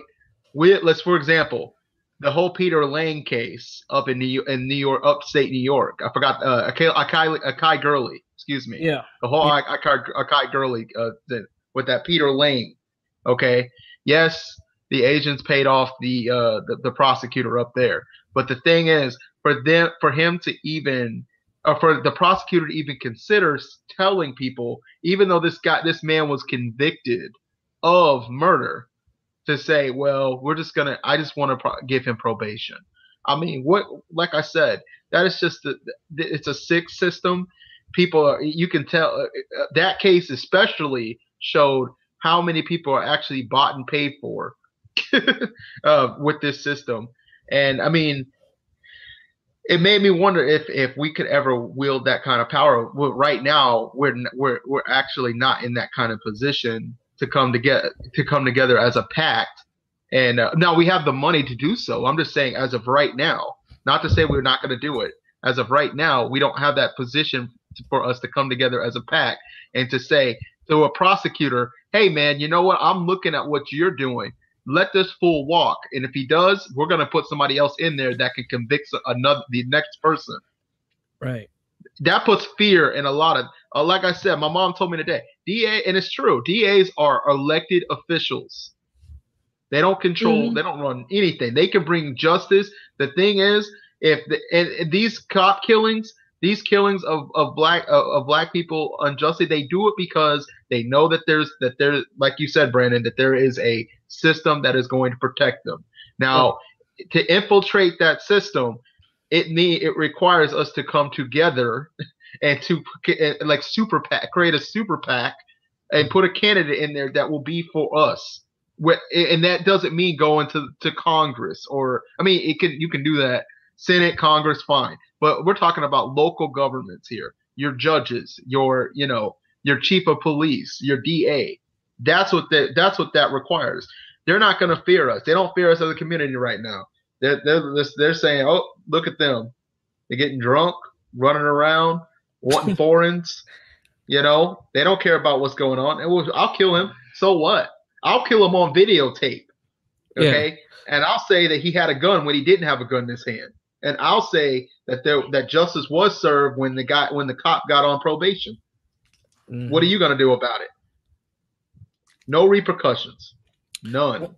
One of the notions that I battle with is this notion of white people being scared of black people. I really struggle with this because I don't know if that's necessarily true, but then that's part of me thinks that it's true. I don't have the answer for this one. And the reason why I battle with this is I don't think that they fear us. And I see black people say that all the time. They're scared of us because we're black. But that doesn't stop them from doing what they do, right? But at the same time, I think of this is a bad comparison, but I'm just gonna go for it anyway. Right. So my wife is terrified of spiders. She's scared of spiders. I don't know if it's arachnophobia or what, but if you see a spider, she's out. Like, she's gone. She don't try to kill the spider. She'll get me to do it. She'll tell, she won't go in the room if she's by herself. She'll be like, there's a spider in the room. I ain't going back up there. Like, she's scared. She's legit scared of spiders, right? So when people are generally scared of stuff, they avoid it. That's been my experience. They don't exterminate it.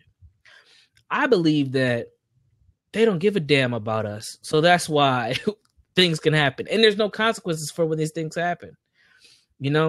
Like, I don't think that the white officer that shot Tamir Rice was scared of him. I don't think, like, he was not scared of Tamir Rice. He rolled up and just, boom. That was that.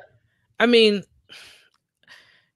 the boy was just playing in the park, man. I don't think that nobody was scared of him. I think it's like, I do what I want to do. I don't give a damn about you. Boom, blow you all away, blow you away. I don't know if that's necessarily fear, man. I know that Dr. Welsing talks about the fear of, genetic annihilation. And I think that might be legit. Now I think it's a real fear. No, I don't disagree with that. But what I'm saying is, she wrote that in the 70s and she studied that stuff in the 60s. I think that we have evolved to another level of that type of mentality and pathology where it's not necessarily just the genetic piece. It's just this piece that we don't give a damn. Like, we've been going at this so long that it don't even matter no more. So I don't think that they necessarily scare us, or they're scared of us on a collective level. Let me say that, because I have been around some white folks that have legit been terrified to be around me, but it's usually on a one-on-one level. But when they're in a collective group or they're backed by an institution like the police are, I don't think they're scared of you. I think they're just responding and doing what they think is necessarily good, which is to exterminate you like a spider, a roach, or any other insect. There's a piece of that system. Right. That's a part of the culture. Dominate, destroy, confuse. That's it. That's what they do. It reminds me of the show House of Cards, right? I like the show. I think that show. Oh, it's a fantastic. And the reason why I like it is because it really lets you get inside the mind of white people. Like, it's a fascinating show to watch, like how white people manipulate and get power. Now a lot of it's based on fiction, but man, it just, wow. Like, you cannot watch that show and not just be like, damn, this is some interesting stuff. Like, this is how they operate. But one thing that Frank Underwood said in like season 2 was right before he got the presidency. He was in the limousine and he did one of his classic monologues where he looks in the camera and starts talking. And he has said, the road to power is paved by lies and hypocrisy. And I was just like, boom, like that quote right there was just so on point. The road to power is paved by lies and hypocrisy, because that is what the system, this is what the refined system of racism and white supremacy is built on. I talked a lot about the game Two Truths and a Lie. White people love this game.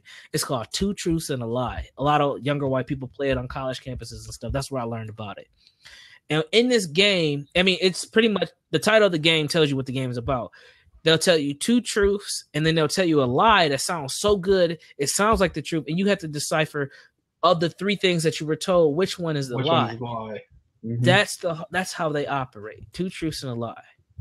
So when you see these white folks out here at the Black Lives Matter protests, when you hear the governor come out and say the things that the governor says, you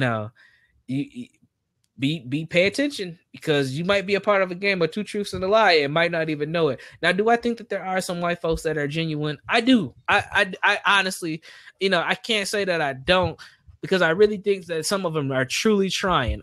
But it ain't a lot of them. But it's so, like, I can think of 3 of them on top of my head that are truly trying.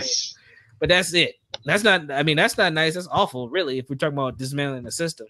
I can think about 3 of them that are really, they really, really try. They really try.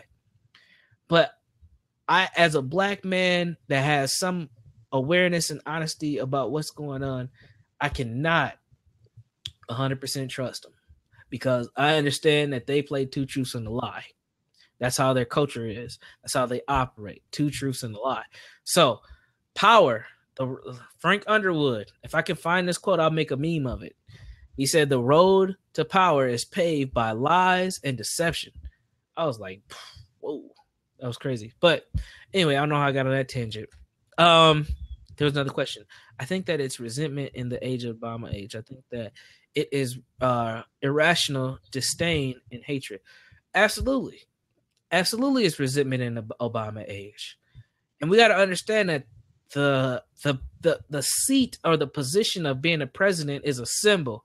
It's a symbol of the most powerful nation in the world, the most powerful economy and military in the world. And when you put a black face in front of that and not a white face, that's saying that the most powerful nation and military and economic system in the world is operated by a black man. And even if people don't really understand how politics works, that's how the majority of folks, white folks, see the world, is Obama. So they don't like that. They can't wait for him to get out of here. They can't wait for November. They can't wait. And that has created a lot of tension. That has created a lot of tension, a lot of response, a lot of frustration, a lot of anger. And this is why folks like Donald Trump can have so much success in their political run because of that. And we've seen it. We've seen the first president, 2008, gun sales go up. 2012, gun sales go up again. Like we see it. We know that it's there. It's resentment. It's irrational disdain. Absolutely. Is it hatred? Absolutely. But all those things are built into the culture because if they don't have that, they feel like they're out of control. And when they're out of control, that's when they start getting aggressive. And that's what we're seeing now. That's what we're seeing now because they feel like they're not in control, even though they are. Even though they're completely are in control, it doesn't matter because what we know, and if we're going to be honest, belief is more powerful than facts. Belief is more powerful than facts. And if they believe that they are not in control, it doesn't matter if they are or not, they're going to react because the belief is more powerful than facts. So absolutely they're going to continue to do these things. They're going to continue to do these things because once they feel, and this is part of white culture, not European culture, white culture. This is across the board. This is around the world. When they are not in control of something, they lose their damn minds. Go look. I mean, you can look at this on a micro level. Go watch little white kids when they're at the park and they can't do something that they want to do. They lose their damn minds. They lose it. They just flipping out, cussing out, "Fuck you, mom!" It's like they just go crazy. They go. It's like that stick right up here, beat their ass. They lose it, man. They lose it because once they lose control, they literally lose it. And this system operates on that. That's why we get propaganda. That's why we go through this whole circus of elections and all these things because this just feeds into that system to keep things going. But once that is, once they feel like they're out of control, man, we're gonna see all types of crazy stuff. That's why these Trump rallies are off the chain because these people feel like they're getting fed all this stuff that they're out of like we got to get this Negro out the White House and we're taking this back. They're getting all rallied up because they feel like they're not in control, so they're doing everything in their power to get back in control, and then they just start wilding out. Like it's. Man, when you look at the psychology of these people, you'll be amazed. You're like, what the hell is going on? And dude, we see it every day. We go to work with those fools. Man, I mean, I got workplace stories all day, man. Like, man, I'm not even gonna go there right now. But yes, once they feel like they're out of control, once they have the notion that they're out of control, they just start flipping out. In so many ways, is it behavior of those who are taught there are no boundaries? Yeah, I would say so. And when you're in control of a system or you believe that you're in control of a system, you dictate what the boundaries are.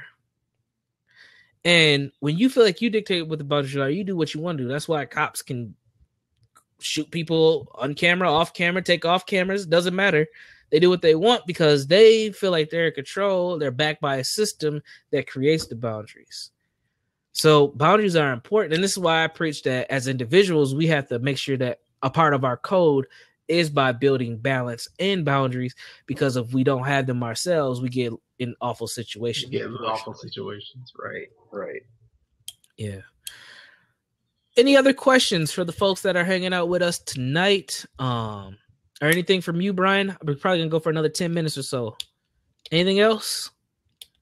Well, I mean, like I said, like going off about everything that you've spoken to, what would you say? Because I've seen a lot of posts from non-black people today say, I don't know what to really think about this situation.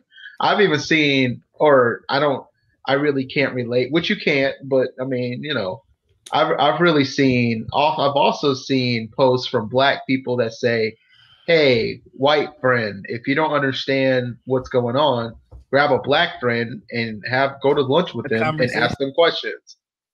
What the hell? I wanted to be like, what? I'd be terrified if somebody said, hi, my black friend. I mean, really? I wouldn't be terrified, but I'd be sitting there like, no, I would have blocked them. But anyway, what would you think is like, how should people kind of to those kind of posts? Like, what would you say to those kind of people?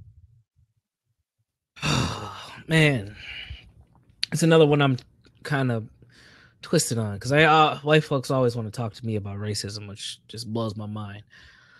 I don't believe that that's going to solve this problem.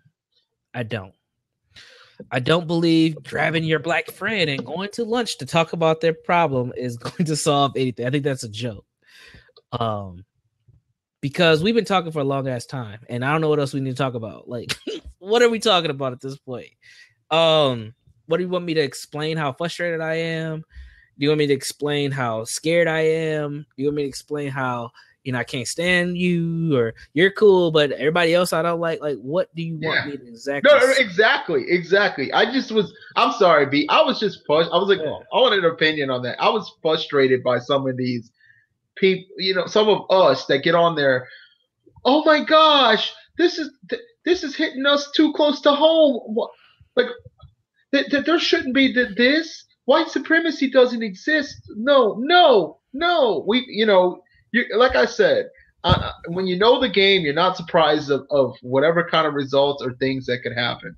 But to those others that want to put their head in the sand, they're over here saying, hey, well, we should make our white friends understand how we feel. No, I don't need to. For what? Like, I'm not sure if that's one of those validations that we seek, but I don't know. I've seen a bunch of that. It is a validation that we seek, because it makes us feel good. It's the same thing I said with the black males and having sex with non-black women. It's the same thing. It's like, okay, you want to talk to me, white person? You want to talk to me about my oppression, my subjugation as a black person? I would love to do that, but that doesn't solve the problem. See, like, we've been conditioned to seek out that validation. It'll do us better if we got together and talk to amongst each other about what we're going to do than it would for me to go and have Starbucks with Becky and Roger. Like that. Like, that's what? That's not going to save anything. That's not going to help. That's not going to help anything. Now, do we need to have those conversations with white folks? Sure. But my belief is this: when we're talking to white folks that are willing to hear what we got to say, we're speaking to the choir. Because those white folks have already decided that, okay, I understand that I benefit from this system. I don't like it. Let me hear what this person has to say. That's speaking to the choir, right? And then if you're not speaking to the choir and you're talking to someone who's trying to seek knowledge, it's not my job to educate you on how you abuse me. That's another thing. That's not my job. That's like asking a rape victim to go talk to rapist. No, thank you. Speaking of this, going back to this, let's just put it this way: if you could have dinner with the family that enslaved your family, would you go do that in the plantation still standing? It's a weird question, bro. There's a hey, that's a question of a. It's a now. Go Would I ahead. go have I'll get dinner? to Would I go have dinner with the family that enslaved my family? yes. No, thank you. No. Okay, there was a dude. This is why I asked the black dude. I saw this story peeping around about a couple days ago. That was in South Carolina. He gets a call from the cousin or no, I'm sorry, from one of the grandchildren of the slave owners of his people. Now, granted, this white guy called him. They still the plantation's still there, and I think it's an attraction in South Carolina.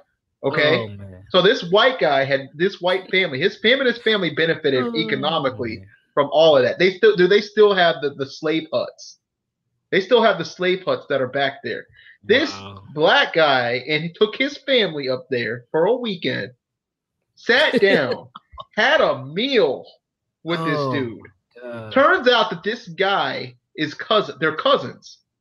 Sure, of course. Because what happened was the slave master had raped this dude's grandmother. It's rape, okay? It isn't, well, they had relations. No, she had no choice. It was Right. rape, Right. okay? And then that started his family. I'm like, dude, what? Wow. If y'all ain't talking about reparations or breaking bread, what are you talking to him about? Oh, well, this is just good. You came from one side of the tracks. He's living up on a whole nother side. What the heck? What are you talking to him about? What do you? Oh, well, our family was so great. Yeah, we could learn from each other. No, I want to know how much money. How much have you made off of this? Since you enslaved my family. Wow. Wow. Yeah. I'm surprised I didn't see that. So I have Google alerts, and I get Google alerts on stuff like racism, black mental health, all these other things that I get alerts. I did not come across that information. It was the day before that whole shooting went down, Brandon. And that's probably why it just got flooded with other stuff. Yeah. Wow. Yeah, I don't think I could do that. Personally, I don't think that I could go doing that. And it's funny because it reminds me. So back in 2011, it was an interesting year for me, man. A lot of stuff was going on. But back in 2011, I had a family reunion, and my family, my mother's side of the family, comes from a small town called Danville, Illinois, which is it's on the border of Illinois and Indiana. It's an old kind of steel mill type of town that still looks like how it did back in the 60s and 70s, which is crazy. And when we went there, the oldest living member of my maternal family was my great grandfather's brother. And they did a cotton swab for the ancestry stuff. So they did we did an ancestry check, right? And the results came back, and it said that we were descendants from Ethiopians and Irish, right? So Ethiopians and Irish were the two genetic links that we had, right? Now, we did this. My family did this. I didn't have any part of this. I was so clueless. I didn't even know they did this until we had the little family barbecue. And after they revealed all this, they broke out this Irish flag. And then the next day we had an Irish Mills. Wait a minute. I ain't lying, bro. What y'all niggas know about? I'm just kidding. I'm not lying, bro. I'm sorry. Now, my last name is Jones. So, I mean, and that's not my mother's maiden name or my grandmother's maiden name either. But that's an Irish last name. But anyway, so we had this Irish feast, and I'm sitting, and remember earlier in this blab, I was talking about how at this point in time, I was just starting to become more conscious, and I was paying attention to stuff. So I was pissed, and I told my fiance at the time, like, dude, we gotta go. Like, I can't deal with this. Like, my blood pressure's getting high. We're parading this Irish flag around. We ain't paid no attention to the Ethiopian stuff that we learned.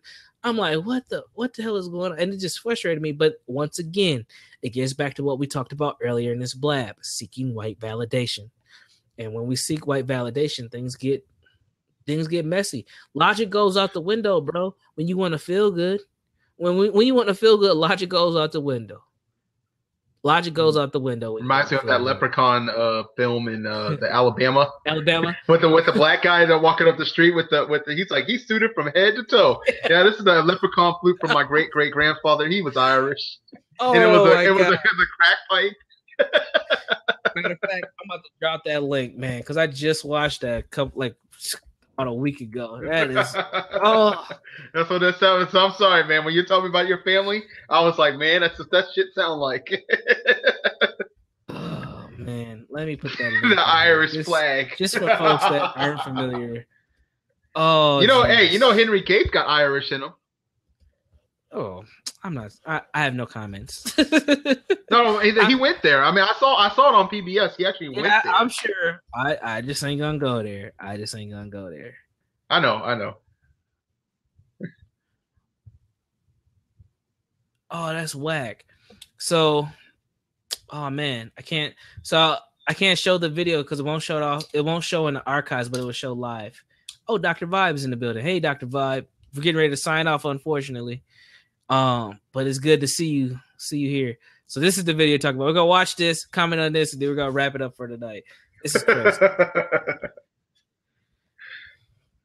Little humor for all the serious stuff that's been going on.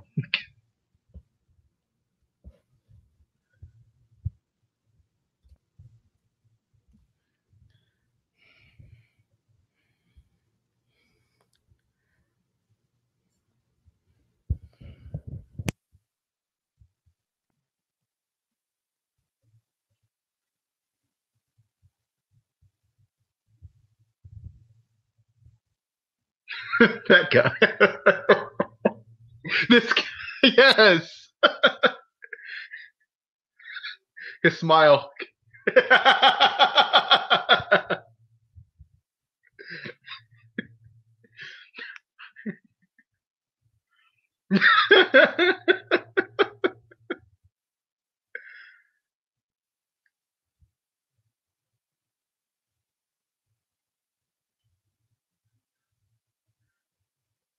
All right, that's not a part of the original video. I don't know what this is. What? Okay, this is it. Okay, this is going back, yeah. All right, this is not part of the original video either. No, it is. It is. No, this is not part of the original. Oh, that's tough. Somebody threw this in there.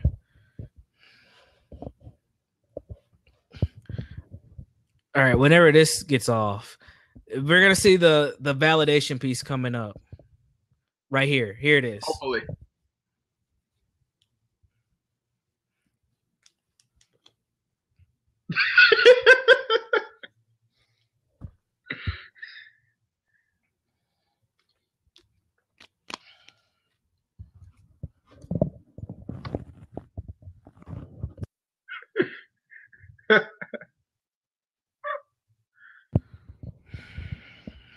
Hey, your mom's in the house, B. Jones.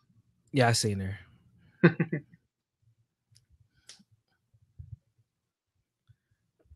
I don't know what this is. Man, all right. We're cool. Yeah. Because he messed it up. Oh, this part's funny.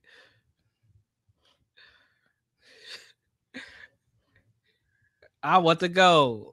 This is the best, though. To go. All right. So anyway, just to add a little bit of more, I don't know if that was constructive or not, but it goes to show that validation. It goes to show that validation, right? He's talking about, he got this flute from his ancestors. It's just like, what? And then he's like directing traffic. It's like, well, dude, what do you do during the day? Direct seeks out leprechauns, man. Hey, it is what it is. Okay. All right. So yes. So apparently there were four cops that were shot in Dallas. One fatality. It's gonna be very interesting. It's gonna be very interesting to see what further information comes out from this. It happened at a protest. I don't know who was doing the shooting. Was it someone shooting within the Black Lives Matter group? Someone shooting at the Black Lives Matter group? it'd be very, very interesting to see kind of what the response is going to be. This is good. With this. Oh, this is not good. So we might have to come back tomorrow night and discuss this, because this happened here when we had the Jordan Clark shooting. When he got shot over in Minneapolis, we had protests going on, and there was a group of white folks, and they Facebook Live that they're coming to cause trouble, and they shot up into the crowd, and they hit a few folks, and they didn't get any repercussions. They all got off. This happened just last year with Jordan Clark. So there's going to be more of this, unfortunately. Oh, black folks. Crap. Why do they have to hit the police, though? God dang it. I don't, but like I said, I'm not saying that it was. I don't know who did the shooting. It's not clear at the moment. But as more details come out, it's going to be very interesting to see what actually has happened and where were these shots, coming from. Was this from within the group to the cops? Was this from the cops, or was this from vigilantes to the protesters, or whichever direction? It's going to be very interesting to see how this gets spun. That's all I'm going to say. I don't want to talk too much about it, but if you're going to be protesting, be very vigilant, be very careful. And honestly, I would not have my children out there. I'm sorry. Nope. I would not have my children. I've seen a couple of folks that I know, a couple of my family members bringing their babies out to the protest. These are dangerous times, and it calls for serious security measures. So if you want to protest, you need to do it as an adult. Do not have your babies out there. Keep your babies safe, but keep them informed at the same time. I know that we talked about a lot of different things on today's blab, but there will be more blabs from myself and hopefully for Brian if he's available. We need to keep putting out constructive information as much as possible, because we are in dangerous times as black people. And as black men, I charge us with the responsibility and accountability to put our community where it needs to be, because if we ain't going to do it, it ain't going to get done. So any final words from you, Brian? Look, just kind of looking into some of the things that these are some crazy times, crazy days that have been, but honestly, it's not surprising to us. I mean, we've got to be very vigilant. We've got to wake up to racism, white supremacy. We have got to understand what it is and how it works and how it is being intertwined in our society and our lives. Well, we've also got to learn how to, have a counter to the system. Going back to the shots in Dallas, we've definitely got to keep monitoring the story. A lot of people are saying, I was looking through the Facebook sphere. Of course, you've got the white people saying, "Oh, well, this is just unnecessary. I know you're mad, but you shouldn't have had to shoot 3 cops." But then you've got the black people where, we got to peep that game though. Somebody said, "I smell a fabricated narrative coming around," or that somebody said, another person said they think they keep looking at this garage, this parking garage that they're thinking that's where the shots might have came from. But I don't think it. I don't know. We definitely got to see how the media is going to spin this. The white supremacy media. What's good, and we definitely got to continue to keep in the forefront these 2 brothers that were killed unjustly, because what's going to end up happening is, and they're going to try to do this, they're going to push this story now in the forefront and say, well, as you see what's going on, Blue Lives Matter. Blah, blah, blah. Why are these black people go over here? And they're going to blame us because, first of all, they're not going to find these people. Watch. They ain't going to find them. But they're going to sit up there and think it was us. Okay? Just like they did when the cop got killed right up the street, Sergeant Goforth. They found that fool to be having an affair with a Becky. And then the guy that blew that guy's brains out was Becky's boyfriend, the black guy. He was the boyfriend of Becky.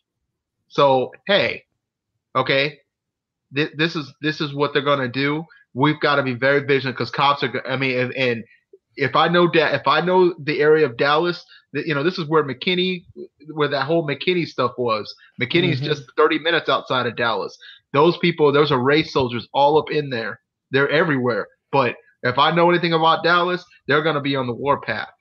Okay, you got to be careful. Everybody's got to be careful wherever you are. Okay, know that like I said, stay vigilant. And also, I think it's weird that that movie, The Purge, just came out. I haven't seen it yet, but it would be interesting if it parallels what is exactly going on to right now in that movie. The past movies have been like that, but yes, anyway, that's what I was about to say. If you've seen the last two, the past movies have been like that exactly. It's given a lot of maybe we should do a blab just on those two movies, man. Because man, ooh, boy. The second one was the best though, because that's how black people need to be. We need to get together, and they showed you what you need to do. Get your butt together and counter revolutionize that stuff. Right. So yeah, I said we. But that's my final word. 10 minutes ago. So I'm already seeing a lot of folks talking about this. The uprising has begun. This is what happened when you push black people too far. We don't even know any details about the shooting. We don't know if the people who are shooting were black or not. Be very careful with what you're posting and what you're saying, because it can come back to hurt you. And this goes for myself included. I stand by my words as Brandon Jones. Brian stands by his own words. Hopefully, we have said something tonight that has been constructive and has actually provoked some thought for you, and hopefully will provoke some actions from you as well. Feel free to hit me up at Universal Jones on Twitter. You can connect with me on Facebook if you're not already connected with me. You can also check me out on my website, JegnaInstitute.com. That's JegnaInstitute.com. JegnaInstitute.com. You can just type in Jegna in Google. You should be able to find me. So, you want to leave any contact info for you? Yes, absolutely. Definitely, you can hit me up at on Twitter at BKE87. I'm mostly on majority of the time I'm on Facebook, Brian Keith Edwards, and it's Brian spelled with an I, BRIAN, KEITH, Edwards, EDWARDS. Profile pic with my fiance. Black love, we got it going. And I do have an Instagram, but I'm really not on it. So, but those are definitely ways to hit me up. So awesome. Black first. Black first. And as always, be safe, be constructive, produce justice. Peace.